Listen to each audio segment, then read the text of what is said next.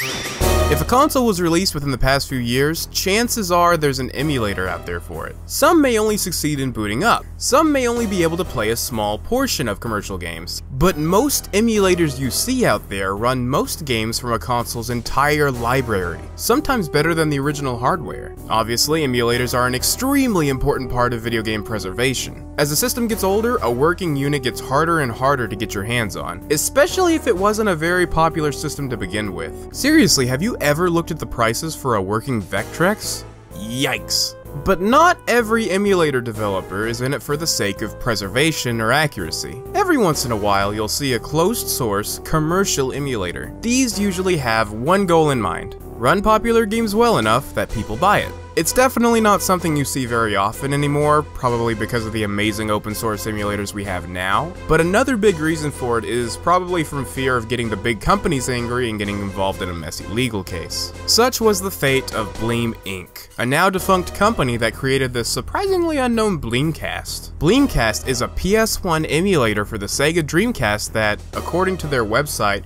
looked and played PlayStation games better than the system they were designed for. Well, I wanted to know how true this claim was, and if it was true, I wanted to know exactly how it was able to accomplish something so incredible. So that's what we're gonna look into today.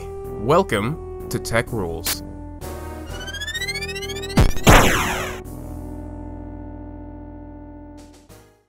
Before we start, I want to give a huge thanks to Swagbucks for sponsoring today's video. Swagbucks is a service that lets you earn cash and gift cards just by doing simple things like taking surveys, watching videos, playing games, that kind of stuff. The activities you do earn you points toward things like an iTunes gift card, which is actually what I'm doing because every app on their store is like 99 cents. This thing will last me a very long time. But if iTunes isn't your thing, no big deal. You can get cards for Amazon, eBay, Walmart, Starbucks. Seriously, just take a look. I guarantee you'll find something you like. And if you sign up using the link in the description, you'll get $5 for free. You can't beat free. Anyway, on to the video.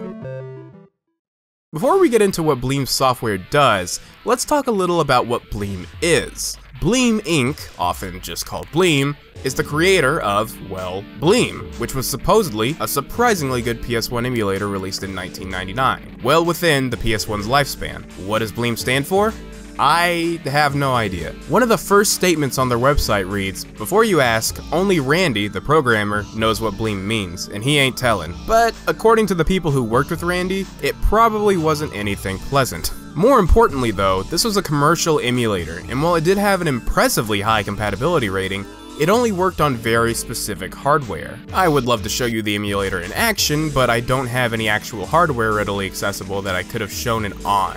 But that's okay. Their PC emulator is not what I wanted to focus on. Let's talk about Dreamcast, or as it's sometimes called, Bleem for the Dreamcast. This was a commercial emulator too, but it was released a little differently. Instead of just releasing the emulator and letting you run whatever game you wanted, Dreamcast was going to be released in packs, and each pack would run a huge selection of games. Obviously, those games weren't included with Dreamcast, you had to buy them yourself, but each pack gave you access to different PS1 games to play on your Dreamcast. However, they underestimated the amount of testing that would have gone into doing this. The thing about releasing an emulator like this is the games advertised are expected to be 100% playable all the way to the end.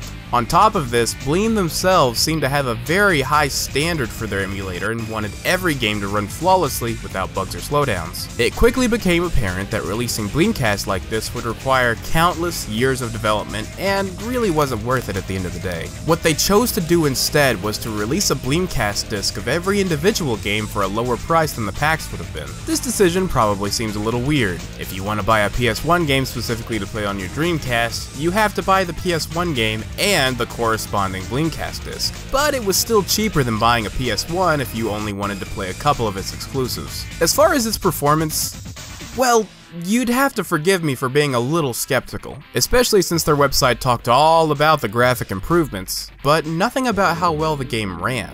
Allow me to explain my skepticism. Emulating a game takes much more power from a machine than simply running one. Say you just ran a normal game on your PC. The greatly simplified way this works is the game sends instructions to your computer's hardware. These instructions tell the computer exactly how the game should behave, how the graphics and sound should be, and so on. As long as your computer's powerful enough to process these instructions in time, the game should work fine. Now, if you were to emulate a game on your PC, that would be a different story. The game's set of instructions weren't designed for your PC, they were designed for whatever system it was supposed to run off of.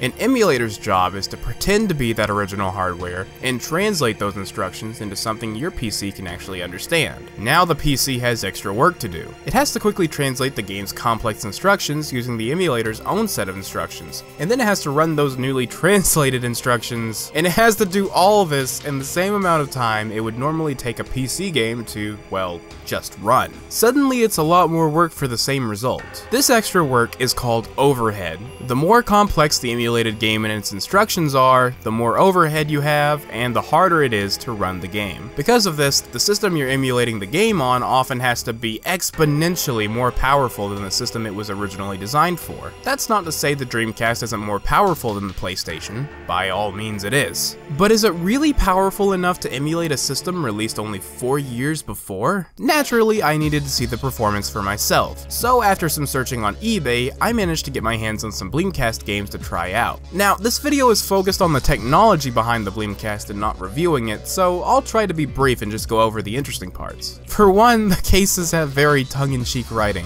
which, after seeing their website, I wasn't really surprised by. Bleem is not under license from, affiliated with, or otherwise kissing up to Sony, Sega, or anybody else, and we like it that way. Even the fine print of this case is full of snarky quips. The inside of the jewel cases actually have a second space for a disc. This is neat since you can put your PlayStation game in here and keep everything you need to play in one place. However, this is a little weird for the case of Metal Gear Solid, which is so dummy thick that it's shipped with 2 discs. I guess one of those is staying out. Using Bleemcast was simple.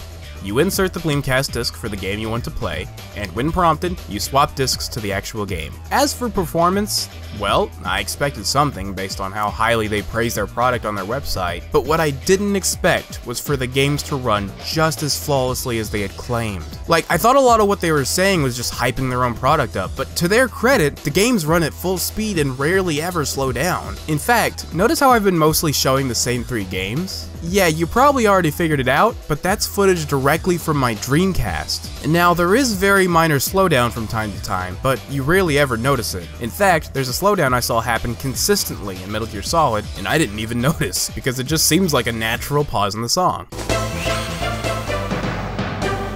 Impressive, Snake.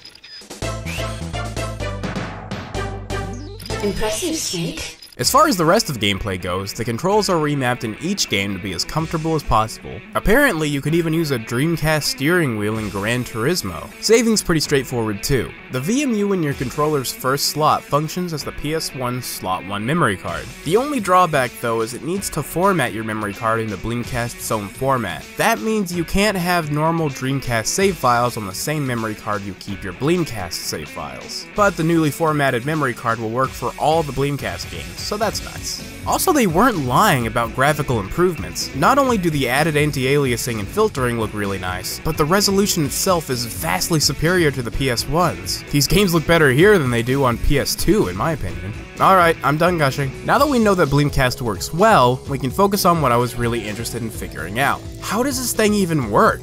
Coming into this, I had 3 questions. The first one had to do with how the Bleemcast even runs on a Dreamcast at all, despite the fact it's clearly not licensed by Sega. I'll explain why that's surprising in a second. After answering that, I wanted to know how it managed to run these PlayStation games at full speed. Sure, extensive coding and testing for specifically one game helps, but it was still incredibly baffling to me that the coders at Bleem managed to pull this off. And my last question isn't really a technical question, but I was still really curious to know exactly how legal or illegal this was. Thankfully, after some research and some information head programmer Randy Linden himself gave out on the DC Emulation Forum, I think I can decently answer all these questions. Now, some of you may be wondering what I mean by the first question. After all, bootleg video games date back to well before the release of the Dreamcast, and there's not exactly a law that says you have to go through Sega if you want to release something that functions on a Dreamcast. All you would need to do is somehow bypass whatever copy protection the Dreamcast uses for its CDs. Well, that's the thing. When designing the Dreamcast,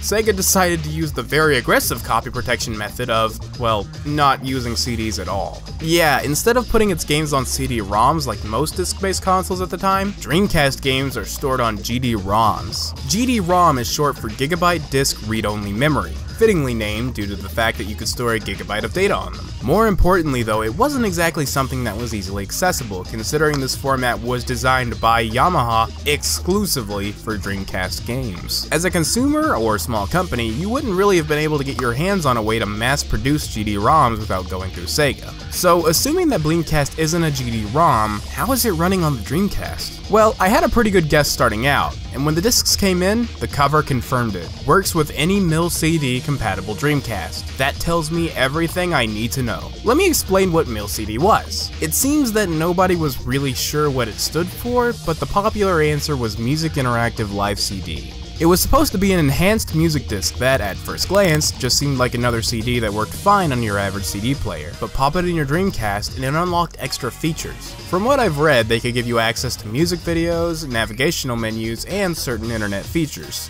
I know that's really vague, and I would love to tell you more about them, but mil-CD was a colossal failure. Apparently only 8 kinds of mil-CDs were ever made, and they were all released in Japan. As you can imagine, these things are very rare and horrendously expensive. But what the mil-CDs themselves did isn't very important anyway. The technology itself is the interesting part. After all, it uses CD-ROMs. That's the perfect entry point. This was what made it possible for hackers to eventually figure out how to make their own mil-CDs and completely bust the system's security wide open. Sure, most uses of mil-CD were for piracy, but it was perfectly possible to use it to make homebrew for the Dreamcast too. It's the reason the Dreamcast had such a thriving homebrew scene. Anyway, mystery solved, Bleemcast works because it takes advantage of the mil-CD format. Okay, now for the second question. How is it running at full speed? This one I won't be able to explain as well as the last one. For legal reasons, the original Bleem crew refused to talk about how Bleemcast worked, only giving vague answers from time to time. Here's what I do know. A big reason that Bleemcast ran so well was because it was coded in assembly, which is an extremely low-level programming language. I think the best way to explain what that is would be to compare it to a high-level language like C++.